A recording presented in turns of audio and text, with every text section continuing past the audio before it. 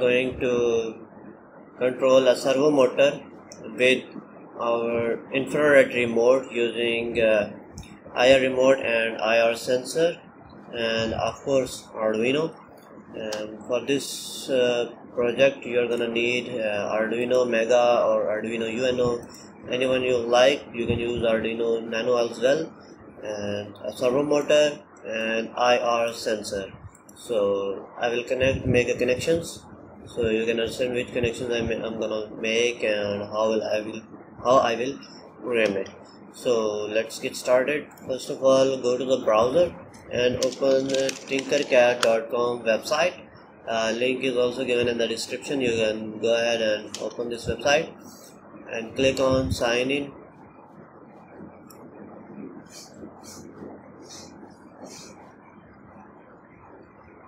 And you can sign in by using your social media account like Facebook, Google, Yahoo or Microsoft, anyone you like. And I'm going to use my Facebook account.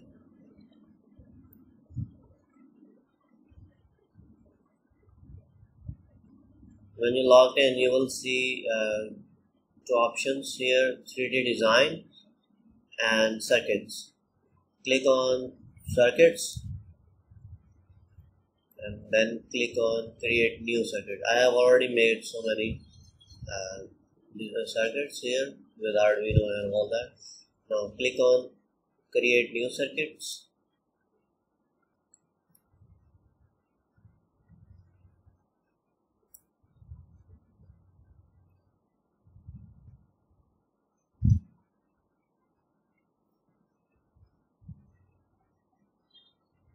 You will lead to the empty canvas where you can make your circuit and also make all the connections. So let's bring in the Arduino UNO and a servo motor and also the IR sensor. You can bring, there are limited components are showing here, so you can bring in more components by clicking this drop down menu and click on all. Now the components are increased. Here we have the IR sensor. So let's start connecting things. And we have the Arduino UNO, and this is the ground pin connected to the ground. Arrange it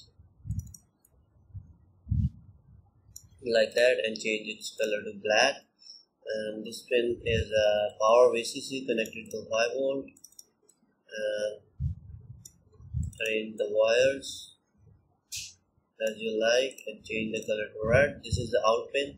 I will connect this pin to the analog pin, or you can connect it with any digital pin. So this time I will connect it with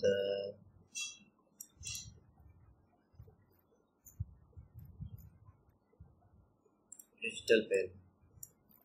Let's zoom in again. There you go.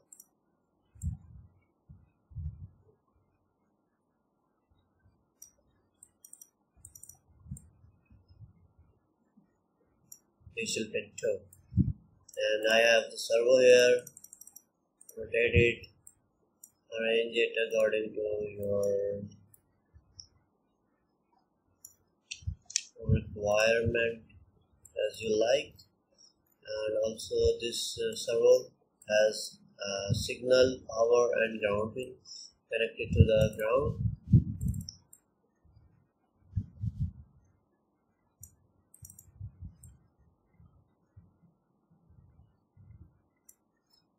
This is the VCC connected to the VCC wire. Change their colors as well, so you can understand which wire is which. It will be red, and then black, and the signal wire will goes to, you can connect it to the pulse width modulation pin, which is 3, 9, 10, 11. I will connect it to the 9 pin. So So let's make it a little orange here, arrangement. So now I will overlap each other.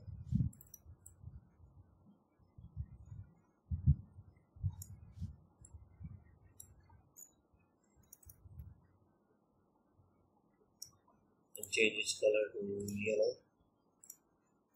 And this one is to orange. Circuit is still simple, like that, and we have connected the IR sensor. Now we need IR remote as well. Bring it in. There we have.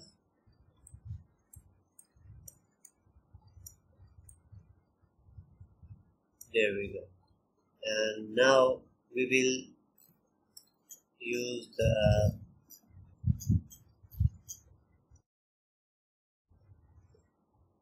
when we will write the code. So that you are going to need an Arduino software to write the code in it. We will write the code, and after that we will bring it in here in the code section, or you can code it like using blocks. I prefer to do text like this. I do that, and here we have the Arduino sketch. Let's start writing our code. First of all, you're gonna need a library for IR. So let's go to the include library and find the IR library. If you don't have the IR remote library, if you don't have the library, you can also bring in the library by going into include library and manage libraries. It will automatically download or update the existing libraries in your PC, or you can search IR and it will bring in the libraries of infrared, which I have already installed it. So like our remote, so I have installed the library already, so I don't need it. Here include the libraries like that, and after that you have to include library of Servo Motor as well. So find the Servo Motor library. Here we have it. So moving on, we will define the pins. Like it's a defined function. You can give it a name clock,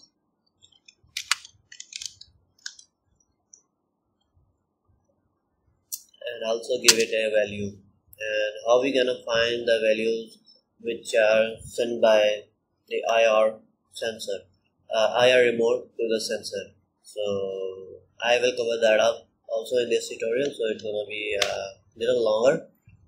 So let's just stay that way. 0 into here we will write the value which will be we will receive from the IR remote, and same for the clockwise and same for the anti-clockwise. I will write it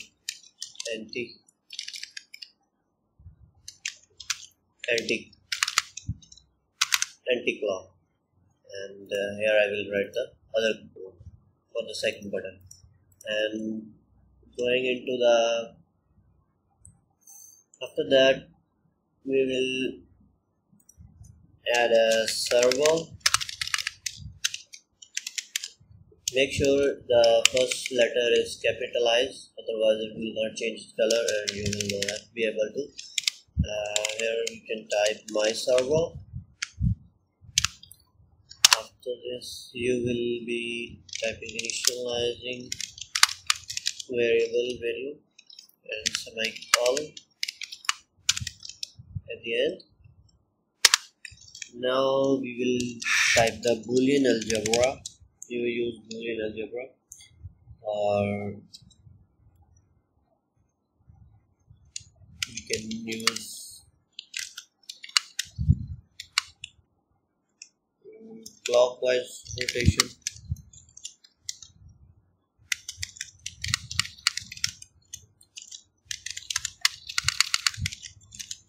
So you can understand how I'm doing it.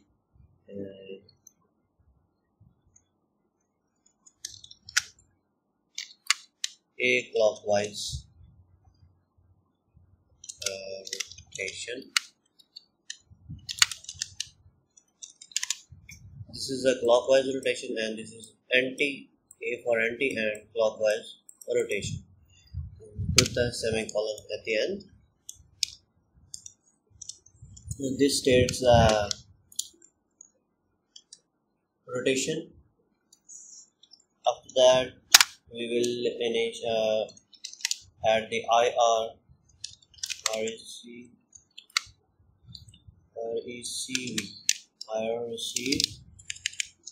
This R will be smaller, like that.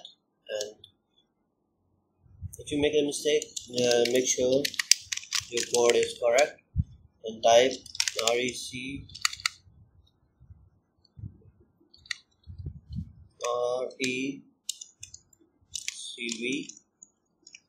restore pin and add semicolon at the end of this one. And decode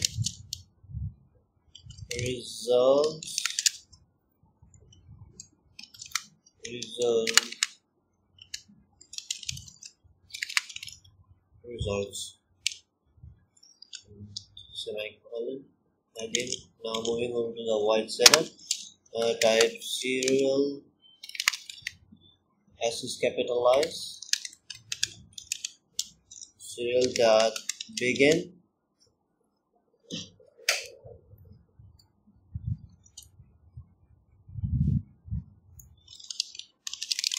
This will be the baud rate 2600, and IR and RECV receive that enable IR in, like that. And if I change this to get smaller, it will not change color. Make sure enable IR and then it as an input. And after that, we will type servo dot attached to pin 9, as we did in a circuit diagram. Like, there we go. We have connected the servo to the pin number 9. So, moving toward the code, let's move into the loop section. In the loop section, we will make all the functions that we wanted to do. So I will use the if function. It's very easy, very simple. You can find other way to do that, like you can use the while function as well, but I'm using a function. It's very simple and very easy to do, so you can understand it very easily.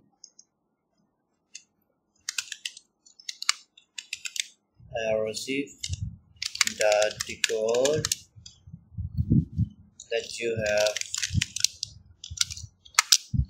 an operator, and this will be in parentheses. Keep that in mind.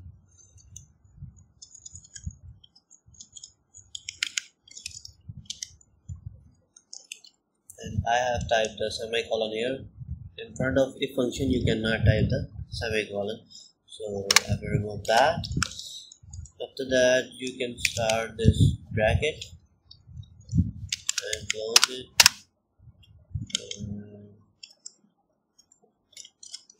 Here you will type all the functions. Serial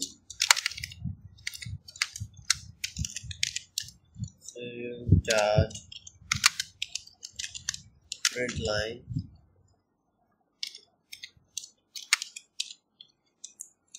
okay results dot value. It will be a hex function, so I will type in like this. After that IR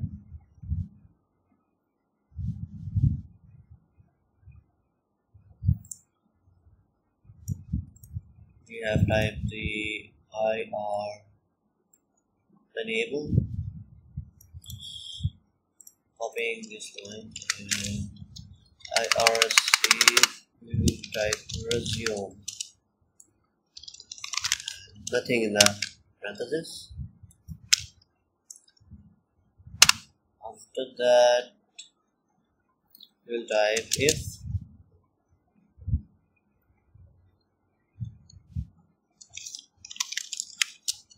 results dot value equal to here you can use a function for the clock and anti-clock. I will type the clock here like that because I have used the clock function here. I will type, or you can change it like plus or minus, and you need to change here as well plus like that, and you can change that also. You can put any name you like it. Let's start another flower bracket or curly bracket, whatever you like to say it. Now clockwise rotation function equal to not equal to clockwise rotation. It's not equal to not function that we use for in a gate function as well. Statement end here. Just copy that, and this clockwise rotation R should be capital. I'm making a mistake here. And type, just copy the line and type this one and enter it false. This condition will be false, and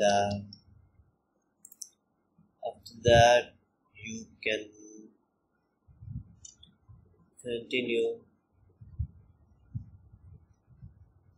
by just started here and here, and this one started here. So let's take it here and type if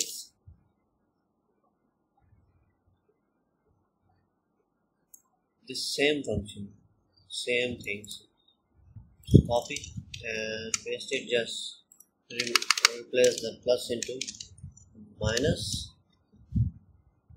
and change this anti-clockwise. Just we type here and here. I'm using for next function, and both will be minus. Moving on, we will type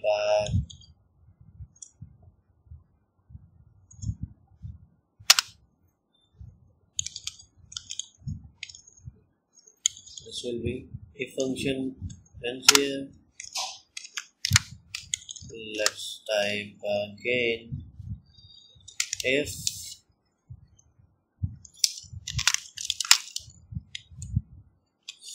CW clockwise rotation and operators and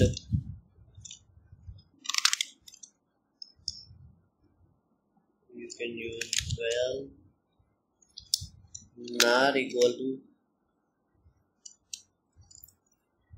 180 because the servo will rotate from 0 to 180, and I will type that.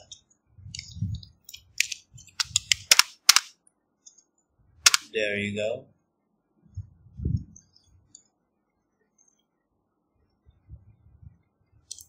Well, increment, it's a post increment.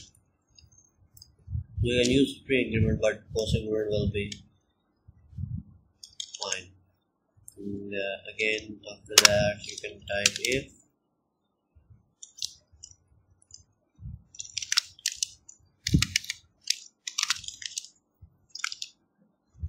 anti-clockwise rotation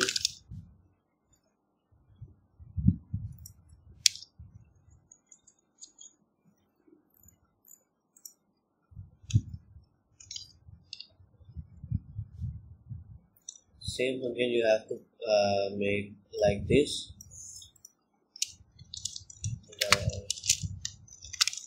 You can do that by typing well not equal to 0, just like that.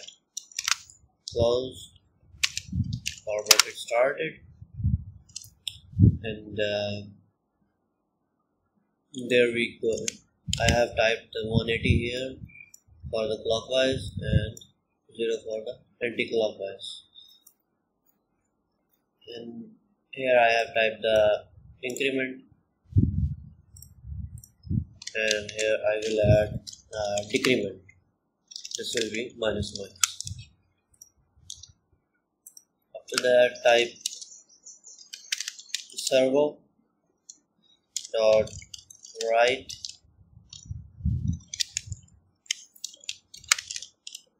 the value of the well function, semicolon, and add a delay as well. It will be just 20 milliseconds, so nothing big deal. So first save this sketch and give it a name, IR servo control, and save it, and then click on compile. So check for the errors if there are any error in the code.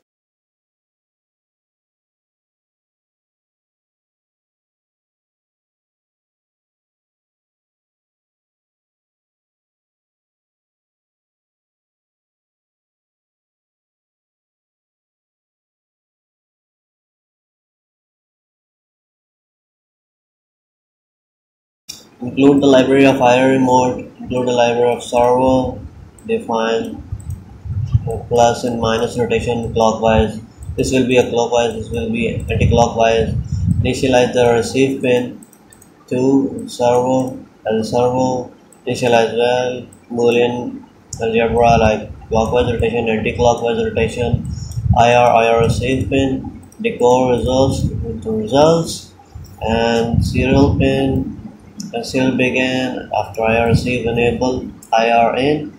Servo attached to pin number 9. IR in the loop section you will see all the decoding, and this will, when I press the IR mode, it will print the hex values which is not correct values of. I just put them randomly, and let's see, copy this code and Control All, Control C, or you can control this one. Okay, Control All, Control C, go to the browser, and here we have made the circuit and connections. Go to the code and Control V to paste this code, and hide this one, and you can hide that too. and start the simulation. Also open the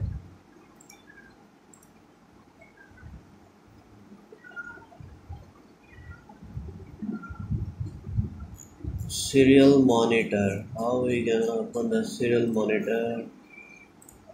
Like this one. Like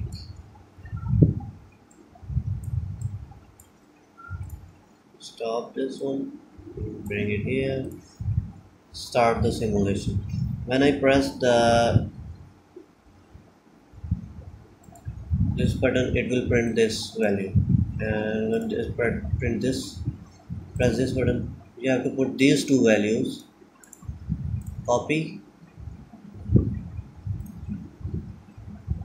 and paste here. Control C and Control V. Now start the simulation. There we go. I have servo here.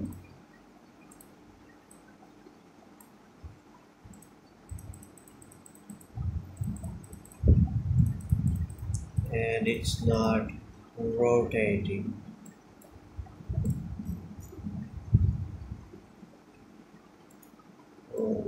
I have put the same values in the code. There we go. This should be a different values. Okay, let's see. It rotate to 180 degree. When I press this, it will rotate back to normal. Let's bring this remote here. Let's see.